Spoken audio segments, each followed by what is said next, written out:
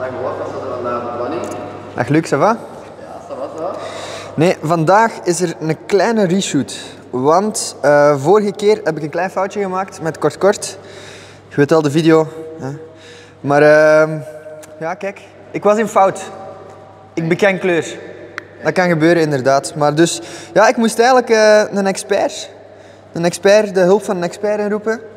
Natuurlijk een die ik goed ken, een goede speler, dat is mijn vriend. Hè. Patrick Franziska. Heb jij vrienden buiten mij? Maar, jongen, ik ken vrienden. Maar de piloot telt niet mee, hè? Jij laat mijn kat hier buiten, oké? Die heeft hier niets mee te maken, oké? Hey, kom eens hier. Gast, hey, ik ga het u duidelijk maken, ça va? Oei. Wat? De dorst? Ja, ik heb dorst. Neem maar een beetje dichterbij. Ik ga het uitleggen.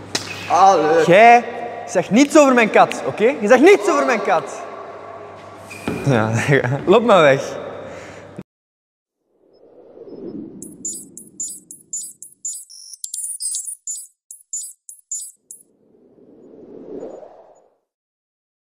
So hello everybody, welcome back to another video. And as I said in last year's video about the short game, I said that I was going to come back on the topic and put out a follow-up video about the short game, because there was a fifth key point planned in that video about how to step in properly. And let me just roll the tape and see what you can spot or whatever you think is wrong about it, about my logic. So, next up is we're going to look how to step in properly. We're going to look at two things here. Is first of all what to do with this other leg. So I'll just go over this rather quickly. Is that first you do this sort of 1-2 step. So one step with the non-dominant foot, then the other step with the dominant foot. Okay? So that is basically it. So you're standing here, 1, 2, you're playing the ball, getting back. Okay, 1, 2, getting back. But now, this dominant foot, there are a little bit of nuances to the way you are supposed to set that foot. So, should you step in with the heel first or with the front of your foot first? If you pay close attention to some matches, you pay really close attention to the way some players step in, you'll find out that not everybody does it the same way. You see, it's all about knowing when you can do what sort of step in. So, for example, after receive, in my opinion at least, if you ask me, I'm not the one who writes all the table tennis laws. In my opinion, on a receive, you can do both. You can step in both with the heel of your foot first, by landing on the heel of your foot, but you can also do it the other way, by coming in with the front of your foot. You'll see Malong do the first one, sometimes, whenever he's going for a short forehand receive. But there are other players who do the opposite. In that situation, it is not as crucial, because also receiving on a serve, it's hard to find the stability. You want to be nice and stable. You want to get your time to pay attention to the ball, however you want to adapt to the certain specific rotation. You see, it's not so easy. So that's why you can land on your heel, be a little bit more stable. But here comes the tricky part. Afterwards, so in the rally, whenever you're playing short, or anywhere else besides after a receive, you're going to have to step in with the front of your foot first.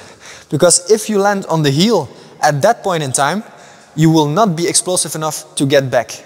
So that's why you'll see also Malong. As I said, Malong, sometimes when he receives on a serve, he'll step in with his heel, but he won't do that anymore in the rally. You see, I derived this logic about the heel first, the forefoot first, you know, this difference in speed, well, just because of in the regular game, it's also basically sort of the same principle about, if you move and you land on your heel, it's a bad thing to do normally in a rally. But as I was trying to look at match examples of players, of professional players, I found some inconsistencies, not only between players who were doing not the same thing, but also just players themselves who in the same match, sometimes even in the same point, they stepped in once with the heel first, once with the forefoot first. And so, obviously I had to rethink my logic, rethink my idea. So that's why I called in the help of somebody, of Patrick Franziska. Patrick Franziska was the person who was at the end of my last video. And I played in his club, FC Saarbrücken. I played there for 2 years in the second team. I went along for a few times with the first team for a few matches, so I got to know him sometimes, also in the hall, practice hall, sitting on the bench, whatever. And overall, yeah, I mean, I can tell you he's such a nice guy. And I thank him very much that he gave me like a really broad response, which he shouldn't have, of course. He could have also just sent me a small text. But if you look at the tour and you want to take a look at people who are like the most technically sound, then I think he is one of the names that comes up first. Because overall, his stability, his overall technique, it's really nice to look at.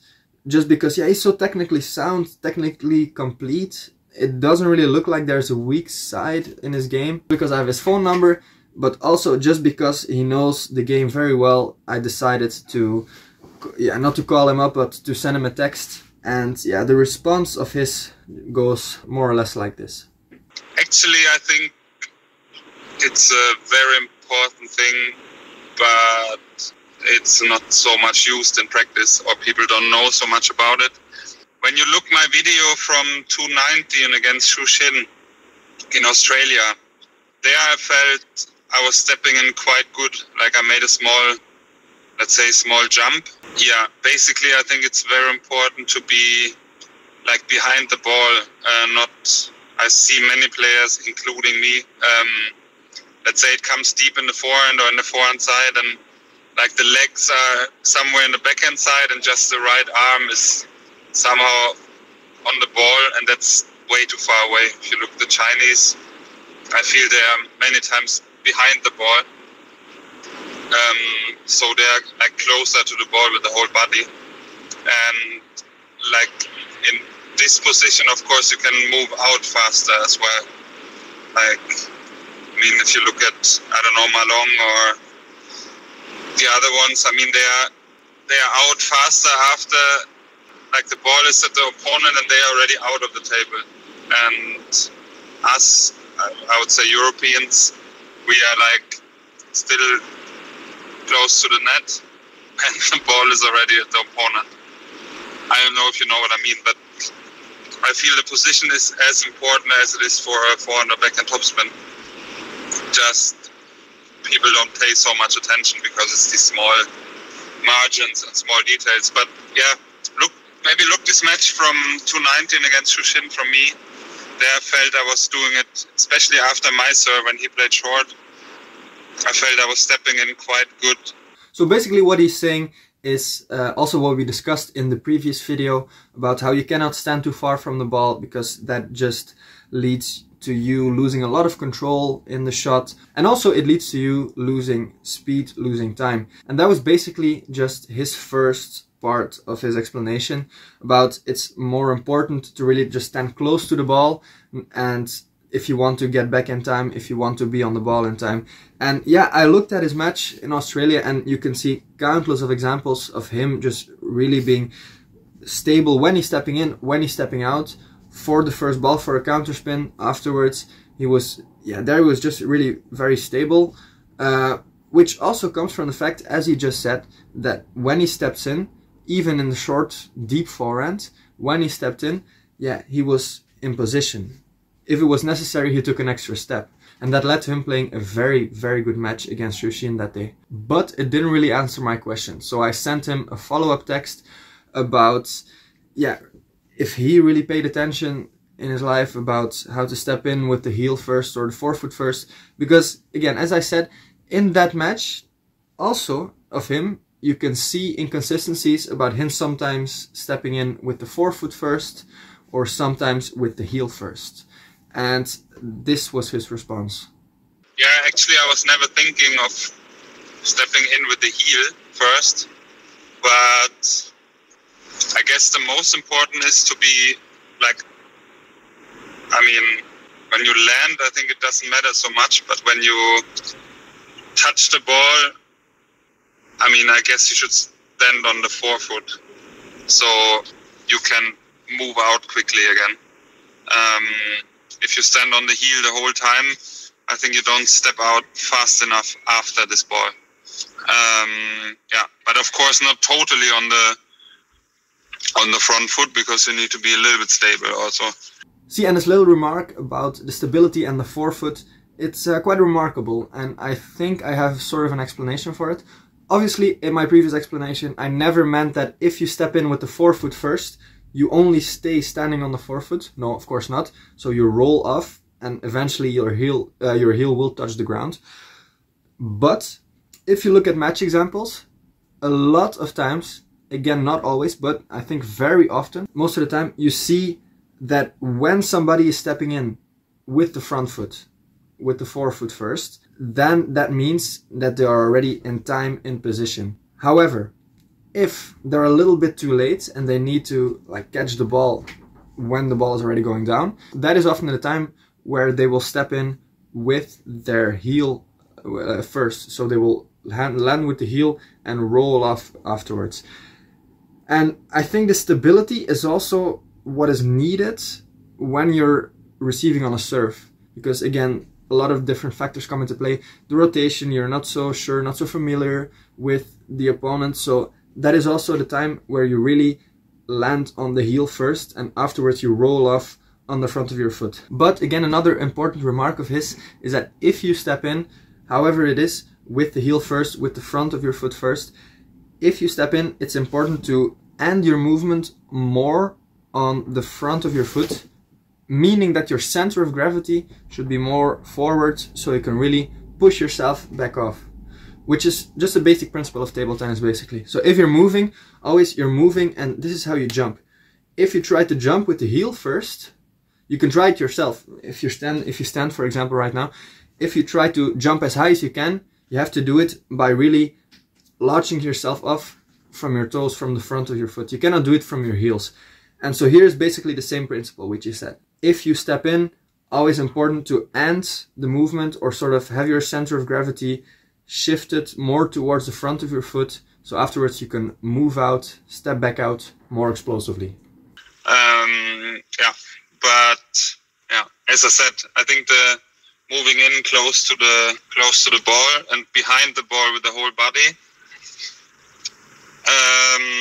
and the arm has to be in front. Like the arm cannot be down, because if the arm is in front, you see if it's short, you play short back. If it's half long, you still decide. If the arm is back, it's not so easy, because you have to do one extra movement. And that is also what we discussed in the previous video about having your racket high first and not starting low and having to move back up again.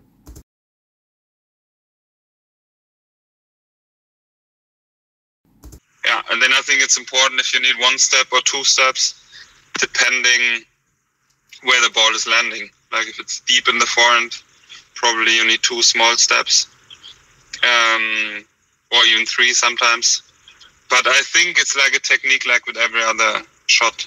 The legs have to be there before the arm is there. Yeah, and that was more or less his explanation, and obviously he gave consent for me to use this in my video. I think we covered a lot of what he said in the previous video. I think these 2 videos about the short game, they're quite complementary, so if you can, please check out the video. I will leave a link on the screen right now.